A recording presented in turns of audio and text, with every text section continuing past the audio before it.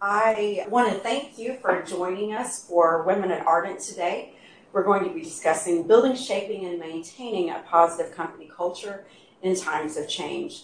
And I'm Tyra Palmer. I am the Chief Marketing Officer for Ardent. I'm also the Executive Champion for Women at Ardent and Ardent and Diversity Inclusion Council. And so we'd like to begin today, as we always do, with a connect to purpose.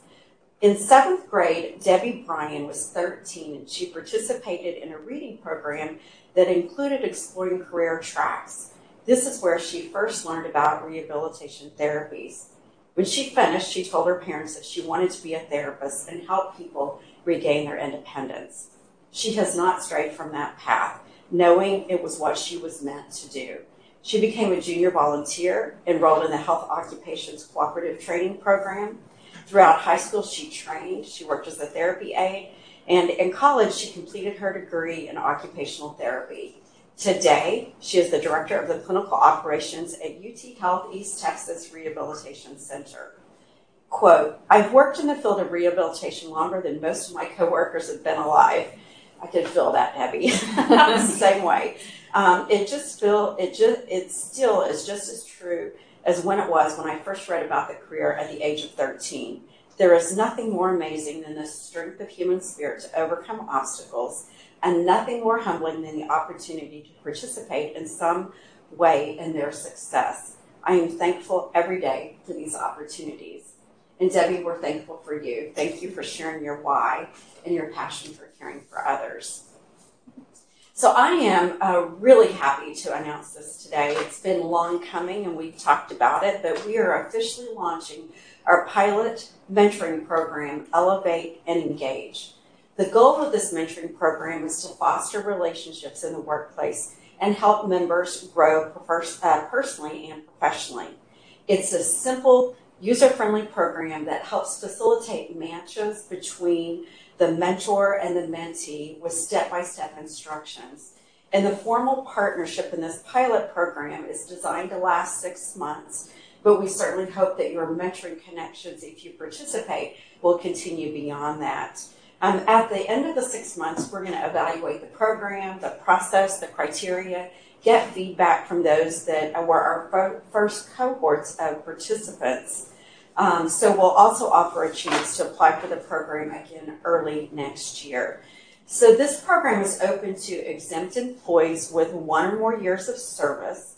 If you're applying to be a mentee, you will need to review the manager's endorsement form with your manager and ensure that they're endorsing you with this program, and also complete an interest form. And that helps us match you with a mentor. And the forms can be found on the website, or you can use the QR code that is on the screen right now. If you're applying to be a mentor, you just only need to complete the interest form. So we'll be matching these individuals through this program in August, and you'll receive a follow-up email from Women at Ardent. Some of you, we do have some who have already completed the interest form, so we're going to be reaching out to you with next steps. But again, the mentees and mentors will be joined together based on the skills and the leadership competencies that one exhibits and the other would like to develop. And we'll also provide additional resources to help you through this process. So if you have any questions, as usual, just use women at ardenthealth.com and we'll help answer those. So I'm going to turn it over to Rachel. Thanks, Rachel. Hello, everybody. My name is Rachel Hostetler, and I am a talent marketing specialist and a member of the Women at Ardent Steering Committee.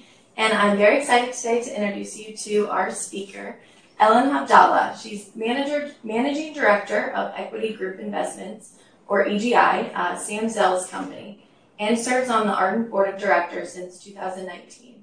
Ellen also currently serves on the board of Equity Distribution Acquisition Corp. And Lantern Delivery Systems. As a managing director of EGI, Ellen represents EGI in finding potential transactions and identifying new capital sources. She has helped establish and is responsible for overseeing Zell Global Entrepreneurship Network, an organization that provides continuing education and mentorship for students and alumni of 3 entrepreneurship education programs sponsored by the Zell Family Foundation. Previously, Ellen was a financial analyst with the First Boston Corporation in New York, earned her in New York City. She graduated magna cum laude with a Bachelor of Arts from Harvard College and earned her Master of Divinity degree from the University of Chicago in 2016. So thank you for joining us today, and I will turn it over to you.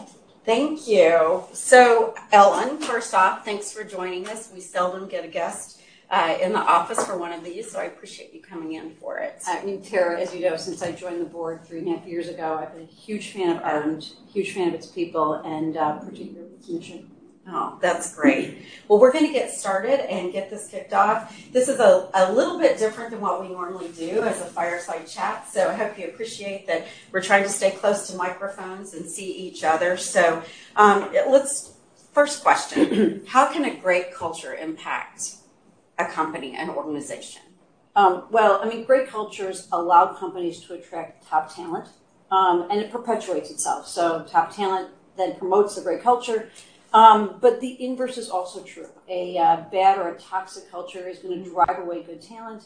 And once you have bad culture, it's really hard to turn it around. So right. I know we've been talking about this leading up to it, but one of the things that you and I have shared is there's a Deloitte study that came out that said that 94% of executives and 88% of employees believe that a distinct culture is important for the success of a business. And I know that's one of the things we strive here is to have a distinct culture. So how would you describe what you consider to be positive attributes of a good, positive culture? So that's a great question. Before I answer it, I'd actually like to hear what people in the audience say. Can you guys put your ideas in the chat box and we can read a few?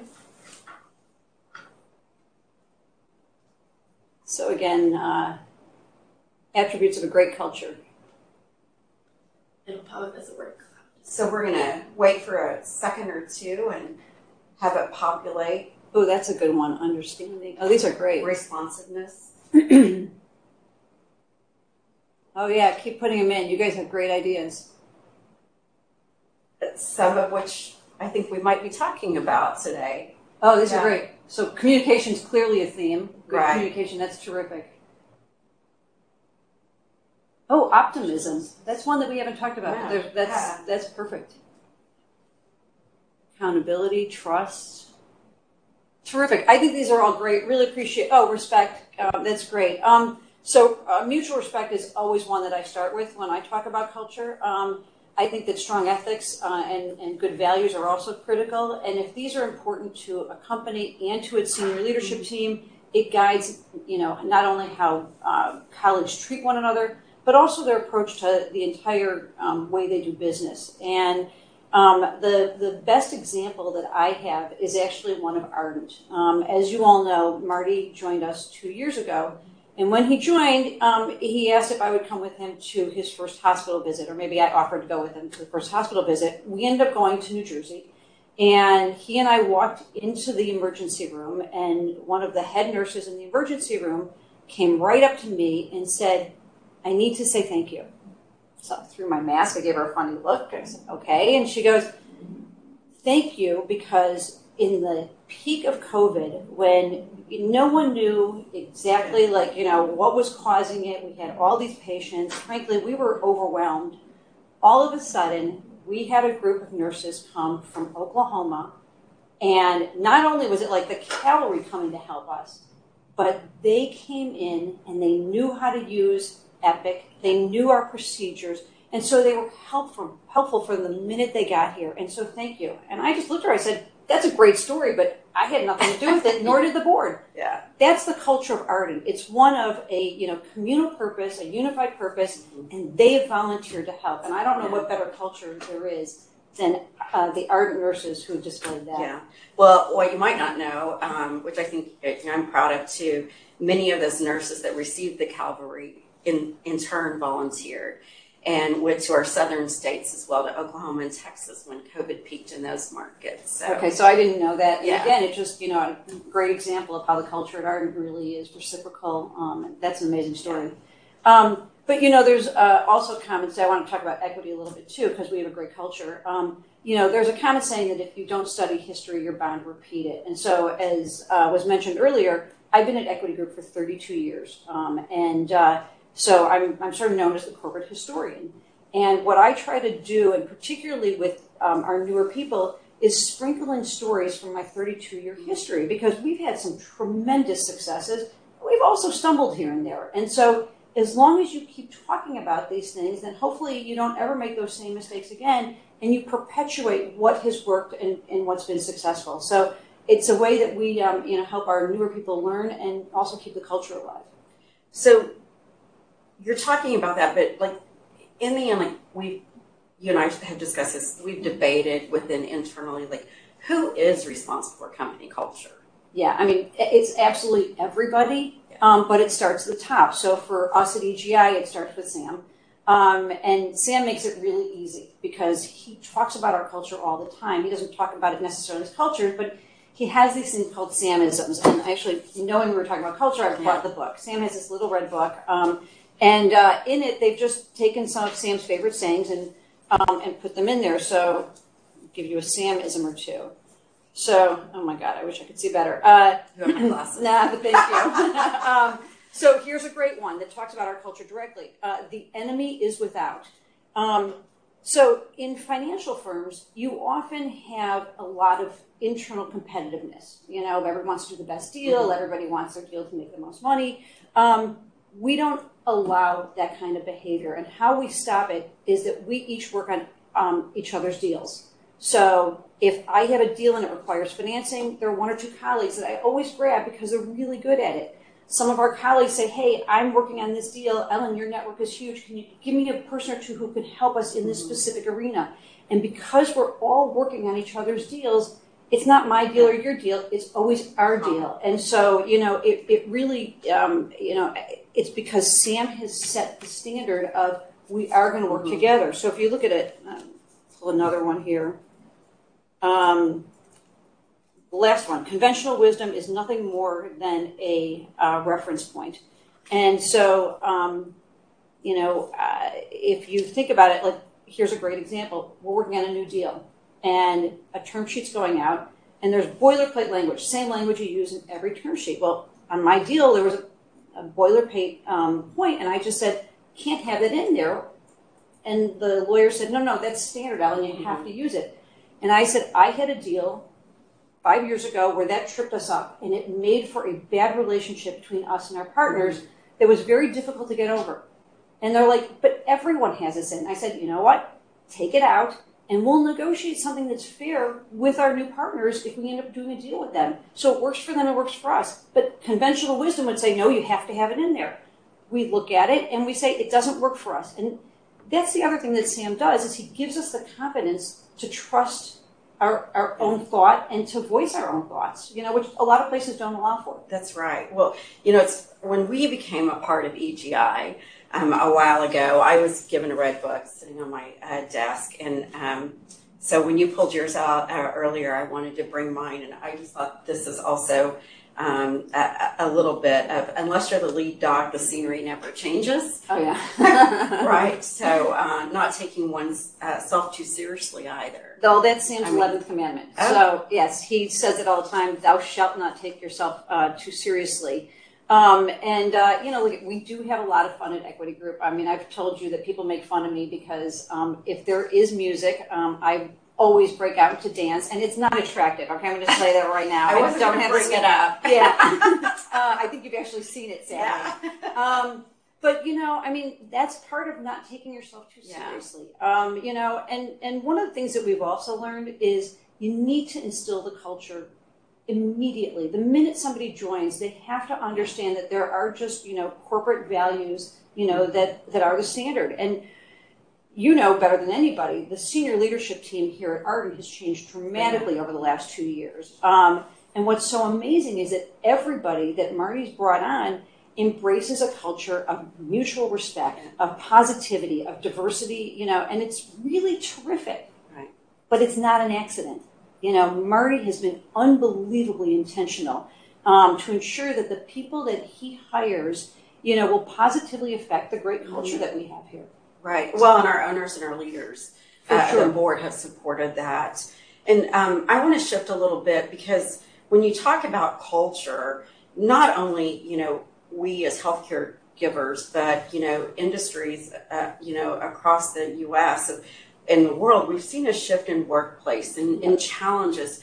But when I really think about healthcare, I think about burnout and all of the things. And, I'd like to know what's one or two things that every one of us can do to help support culture, and a culture of belonging, and a culture of respect, as you talk about, and collaboration, when everybody's on one team together. But, what's one or two things? So, I don't think any company more than Ardent knows about challenging workplaces over the last 2 years. You guys really have been, in the center of it.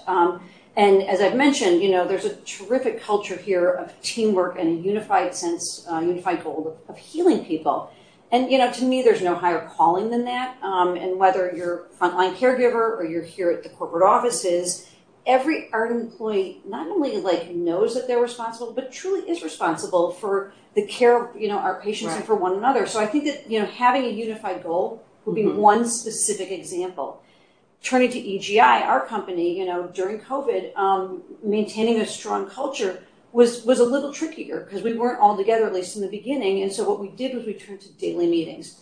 And we actively encouraged our colleagues to work together and to come back to the office as soon as they were comfortable doing so, because we also know how important human interaction, human, communication, the human touch is. And a real danger over the past few years was getting isolated. Isolation and losing your sense of community, your sense of belonging, was really a risk that we weren't willing to accept. So we actively made sure that everybody felt like they were part of the Equity Group family throughout the last several years. Right. And I would say one of the things that we've been purposeful about too is to ensure that we're staying really focused in on our purpose and what we do. Yeah. And I know that you've talked about just really sitting there and understanding that part of that culture is just actively listening to one another, and particularly the needs. Yeah. Sometimes we just don't slow down for that. Yeah, I think we've been good about that at Equity Group. The other thing we've done is made sure that we didn't lose all the fun stuff we did. So 2 weeks ago we had our summer party. And I know it maybe sounds silly, but just letting people get together and blow off some steam with some drinks and some food and some music. I think things like that really help. And so we've had our Christmas parties and our summer parties, and thankfully we were still able to do that during COVID. Well, I've been in healthcare for 30 plus years, and we love to be fed. I can tell you that no matter. No wonder what. I like this company. Yeah. So, switching a little bit, we're talking about culture and the one or two things that every one of us can do. I think each of us have probably been in a position where somebody and they just don't quite fit. Yeah. They don't quite fit your culture, and how do you manage that? Yeah. So I'm going to turn it back to Marty again. Marty has a great saying, and it's change people or change people. Yeah. So Mark Sotier, who is the chairman of Ardent, he's also the president of Equity Group. He took over as our president 6 years ago, and there were a couple of colleagues that we had that were talented, but frankly, they didn't support the culture. They didn't feel part of the team. And over the course of his first few years, he encouraged them to maybe go other places. And I think that sometimes, no matter how talented someone is, you have to let them go if they're not going to be, consider themselves part of the team. That's right. And, I do think going back to, that's one of the reasons why we continue to just remain connected to our purpose, why we say it at each of our meetings. I know just being here at corporate, I have been in healthcare for a number of years and had the ability to work inside the four walls of our hospitals and our clinics, but to understand that each of us impact what's happening at the bedside. Absolutely. And at the clinic is really important. At the beginning of the webinar, we talked about Elevate Engage, our mentoring program, and I look at the credentials that listen to the credentials that Rachel Hochstetler read off. So, who's been a mentor in your career? Yeah, so first of all, I'm so excited about the program, and I can't wait to hear how it turns out. Mostly because I've been the beneficiary of some unbelievable mentors.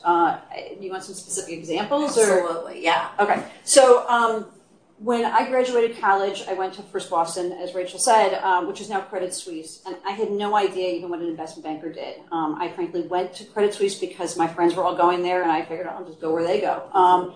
And so early on in my career, I heard this big booming laugh, and found out it was the gentleman that I was going to be working on my next deal with, and his name was Bayo Ogunlesi. Bayo was a Nigerian-born, Oxford-educated, Harvard Law School, Harvard Business School graduate who also was a clerk on the Supreme Court for Thurgood Marshall. Literally at that time, the smartest, just an underachiever, right? But the smartest guy I ever met, and also had that big booming laugh, which showed you just how comfortable he was with how he treated people, and so I was like, wow, I need to learn from this person. And so when I went into his office with a bunch of other people to hear about the deal, I saw stacks and stacks of paper everywhere. And it turns out I learned that Bayo read every document for every deal he worked on, which was pretty unusual for an investment banker. They usually left a lot of that to the lawyers. So I went back to my desk and I printed out, or actually in those days I ordered every document for the deal we were working on. And I went home and I read them. And it was a stack of papers this big. And next day I sort of timidly knocked on Bayo's door and he's like, yeah, can I help you? And I'm like, I read the document and I have some questions. Well, he was a little startled because I don't think an analyst had ever come in his office and said, I read the document. So he said to him, he said, Bayo, look, I read all these documents and this one doesn't agree with this one here and this one doesn't agree with this one here and I have a question here. And I walked through all of the things that I found that were inconsistent. He looked at me, he smiled, and he said, never seen an analyst ever read through the documents. And from that day on, he put me on every deal that he worked on. Mm-hmm. And you know what? I was the beneficiary of that. Yeah. So he took me to meetings, he taught me, and the quid pro quo was he knew that I was going to read every document on our deal, so he might read the first draft and the last draft, but he didn't have to do all the interim ones. So I actually helped him, and that's how I got him to be my mentor. If you turn to Sam, I worked for Sam for 32 years, so obviously he's a mentor. There wasn't a seminal moment like that where I became his mentee. But boy, over the course of 32 years, he has taught me so much. And, you talked about active listening. There's no better active listener that I've ever seen than Sam Zell. He doesn't have any screens in front of him when he's talking to people. He doesn't have his phone. He listens to people. And, it's a really great skill. And it's one that I've tried to embrace. He reads 5 newspapers a day. Okay, I only read 2, but I do read them cover to cover. And just patterning myself over, watching what he does and trying to learn from that. And if you look at anybody that I've ever, considered to be my mentor, the common traits are, number one, they just really are super smart, way smarter than I am. And more importantly, or equally importantly, they have very high levels of integrity and very strong ethical compass. So if I'm going to give you all just one piece of advice, if you're going to find someone to be your mentor, just make sure it's someone who you respect how they carry themselves in the world. Because not only, are you going to learn from them, but you're going to be associated with them. And so don't underestimate how important that is. Well, I think what I've also heard you say is a willingness to step out and to seek those individuals and to align yourself with people that you can learn from. But also, you've got to trust them. Right? For sure. The amount of feedback that I got back from Bayo and Sam has been tremendous. Some of it wasn't easy. When you're young in your career, you sort of do some stupid things and you probably don't really know what you're doing. So, but I always knew that it came from a place that, wanted to help me succeed and grow.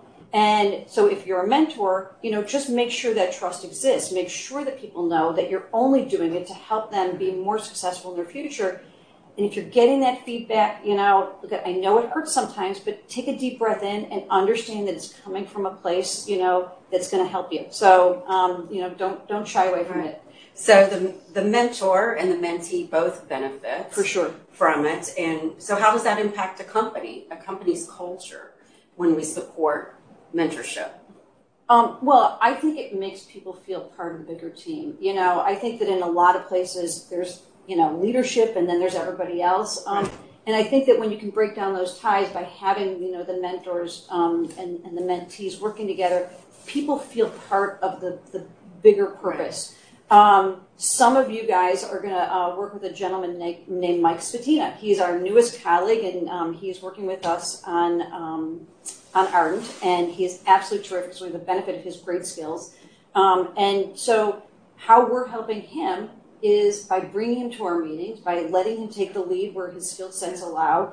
And if you do that with your new employees, then somehow or another they are able to morph into you one day. That might take him, 20 years because I'm 25 years older than him. But if you don't do that and you don't invest in people, it'll never happen. And so it really is important to be intentional about it. And I think with our, what we found out in 2019 when we surveyed women at Ardent participants, that mentorship was a great opportunity to help support it. So this purposeful piece. So, I think when we talk about in the end this whole piece, active listening and mutual respect are some key takeaways to help build a positive culture. Being authentic, whether you're dancing down a hallway or not, right? You will not see me do that here, so no worries, guys. Maybe with enough notes in the chat, we can get you to dance. But and then you definitely talked about seeking out people to learn from, and finding that person that that you can trust, but you feel as if it's going to help pull you along and elevate you and lift you up. And then we did talk a lot about just a common purpose and making sure that everybody is aligned with that common purpose and connecting to it. And I think even if we look at it from a department level or a managerial level, just, always saying what that true north is and defining for people. So I want to thank you. I think do we have time, Rachel, for a couple of questions? If people have some questions that you'd like to pose to Ellen. So what are some ways that we can foster a strong company culture in a hybrid work environment? Because we've been seeing them. Yeah. You talked about, your daily meetings and huddles. Yeah. We do have many people who work in multiple states where we don't even have a presence. I think it's that intentional side. I shared with you that we just try to do an activity that really lends itself to what you all know as the water cooler conversations, where it's maybe pausing from work and just, talking about families, for sure. what's happening in it. Yeah. But I think what's important, I'm sorry to interrupt, but the question actually does, put hybrid in. And I think that the hybrid always has to include being in the office at some point because I think, people love to work from home, but I'm not sure if they fully recognize how isolating it is. And so getting into the office, connecting with your colleagues, talking to them, again, sharing, the vagaries of being at home during COVID. And for people that aren't comfortable coming to the office, God, make sure you reach out to them. Just, not just because, you have a work thing, but take a moment at an off time to just call and say, hey, how you doing? How are you feeling? We miss you, we care about you, and just wanted to check in. Just being intentional. Yep. I'm gonna love to hear this answer. Can you explain why you went to divinity school and how that experience has impacted you? Yeah. So this is a topic I could talk about for the next 45 minutes, but I won't. You're not going to be subject to that. I have always known my Creator in my heart. And from the minute I was born, almost. And what I didn't have was the language or, frankly, the intellectual capacity to actually discuss what it is that I knew. So I decided when I was 45 to go to divinity school to just hear how people from all traditions, not just my faith tradition, but all traditions, talked about being in relationship with their Creator. And so it took me 5 years. It's a 3-year full-time program. I did it part-time and then continued to work at Equity Group. And so all I was allowing was letting my, brain and my tongue catch up to what my heart already knew. Yeah. And so absolutely why I went, but the added benefits were that, the specific program I was in is called Master of Divinity. And to get a Master of Divinity, you have to take things like pastoral care classes. Well, I not only took the requisite pastoral care classes, but I liked it. So I took several pastoral care classes. And, when I'm at work and people come into my office, it's just so much easier to just sit and be intentional and to like give appropriate feedback because I'm not going to say I'm trained in it, but at least had a few classes that gave me some guidance on how it is that, you can be more effective in helping people. I'd like to say that my 3 sermon classes helped me public speak, but I don't think that shows here. But yeah, I did take 3 sermon classes as well. So, but no, I mean, it was a great environment at the Divinity School. We really uplifted one another. And then also, frankly, it's important to, follow what your needs are. And then also having, the work-life balance. I actually was down in Hyde Park a day a week, and I was really thankful that Sam allowed me to do that and continue working. That was a real blessing. And I know not all of us can be in that position, but I know somebody asked, what advice do you have to promote balance of work and home life, especially given what we've gone through with the pandemic and frankly continue to do so. It's hard. I mean, I think that we've used the word intentional a lot. I think, a lot of times you got to just do this. You got to just put this away. And I think that that's a good start. But, I think remembering that, there's a lot of fun out there to be had. Work is critically important. That's why we're all here. But carving out times of the day to do whatever it is that makes you uniquely you. What would you say? I would say that the work-life balance can be very difficult. And I think about our workforce. We've got 26,000 employees. We have single parents. We have, individuals that are taking care of younger kids and taking care of their parents. So they're in that sandwich generation. So I would really lead into the fact that, seek support for sure when you need it. That's You're aware of this. My mom passed away very unexpectedly. Tomorrow will be 2 years. And it was very humbling to me to reach out and to say, I need help. I'm proud of the fact that Ardent has an EAP and that we have services to provide that. But, I would say that work-life balance, it really comes down to just being willing to trust somebody to ask for support and help when you need it, when you don't know how to do it yourself. So no, and I think you make so many good points there. A lot of people are like, people that had family, it was so easy for them because they weren't isolated. Oh my God, my colleagues who, have family, they're like, I never got a minute alone in the last 2 years. I mean, and people like me who live how alone. my husband felt. That's exactly how my husband felt. I didn't get a minute alone. But no, my only point is don't make assumptions. Yeah. Everybody is going through something hard. And so another divinity school saying is, give people some grace, give people some room and understand that we're all going through something. And so, try to be understanding. That's right. Let's see if there's anything. What is the best, how do you measure a strong company culture? How would you measure it? Well, why is it important to measure? That's number one.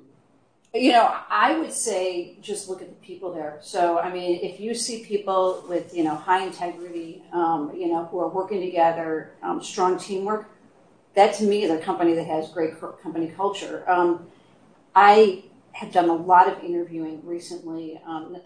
Actually, in your industry, I've done a lot of interviewing, and I'm hearing of places where people are like running for the hills because they're saying our culture has gotten, has gone bad because we forgot that our mission is to put the patient first, and I can't be part of that. So I think that it's not a numbers measure, but boy, you know it when you see it. Yeah, you do. And I think, one of the things that we really try to capture with a company culture is feedback from our employees. Oh, that's good.